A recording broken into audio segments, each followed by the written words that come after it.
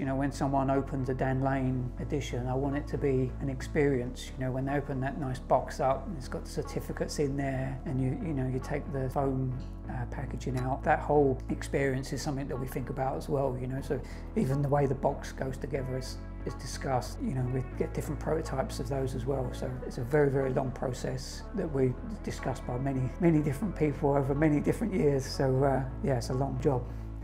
Hi, my name's Dan Lane, and I'm here at Castle Fine Art to talk about my newest stainless steel edition.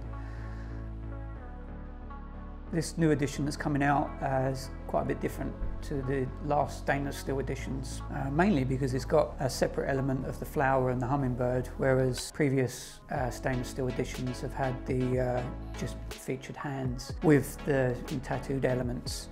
Which this has still got. It's quite a feminine cherry blossom 3D tattoo on there, but this is the first time we've done a kind of separate element with the hummingbird and the flower. You know, there's a lot of sort of R&D and development trying to make the hummingbird look like it's floating there. So this is where this one's quite a little bit, quite a lot different. And also the orientation and the composition of it. Previously the editions have been quite horizontal, whereas this one's standing up. Just adds something slightly different for collectors to be sort of inspired by, really. I think most artists, they take influence from all sorts of things, but for me it's nature. I'm probably quite old-fashioned in my tastes of sculpture. I really like that classical Baroque marble sculpture that you'd see in like a Venetian church. I love that kind of thing. I often go to Italy and want to walk around the churches and look at the marble sculptures.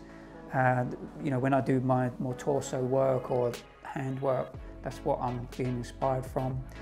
But then I could be watching a music video or a film and just being inspired by a line from a song. That's happened before. There's some originals that I've created have just been inspired by a line from a song, and suddenly I write it down on I've got a list of sort of ideas, and almost like a little black book of ideas, and I write them down. I'm not sure necessarily what I want to do with them when I write them down, but it's just enough to spark a little bit of inspiration for something in the future. So yeah, it's quite surprising where I might find some inspiration. It might even be seeing a t-shirt or a jumper that someone's wearing. It might not look anything like the t-shirt or jumper, but it just inspires and starts something off for me to sort of explore in the future.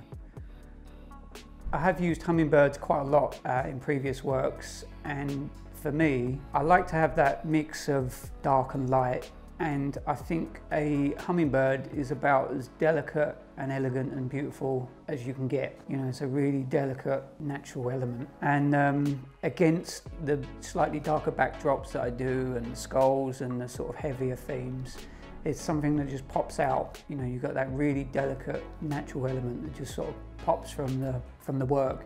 And also I'm a 3D sculptor, so to have a bird and trying to figure out how to have it suspended, whether it be on a freestanding edition or mounted to one of my wall hanging pieces, they usually look like they're just hovering, and I get quite a buzz of trying to figure out how to make that look like it's flying, but without being attached. They've been very popular over the years, and I can mess around with the colours of them and wing positions.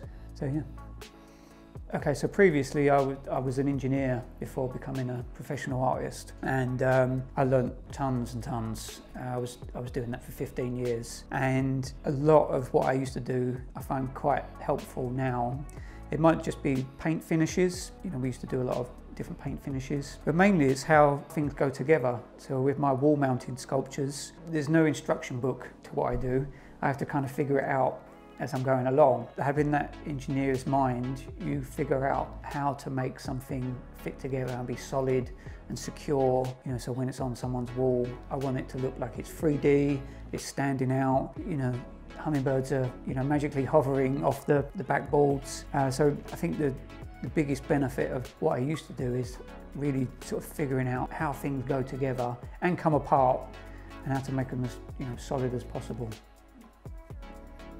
Yeah, so in the future I've got a lot of new work in the pipeline, some of which is very different. As an artist, I really have been left to sort of explore what I can do. I've got no one holding me back. I can change my style and, you know, my points of view and my themes quite a lot, and that's really allowed me to develop my work. Yeah, in the next year we've got some really interesting work coming out, sort of features slightly more street art themes and some graffiti, 3D kind of graffiti vibes that we've got coming out. That is a concept that I've been trying to develop and think about for probably the last 2 years, and I think I've just about cracked it. So there's going to be a whole new body of work coming out in that vein. So yeah, exciting times.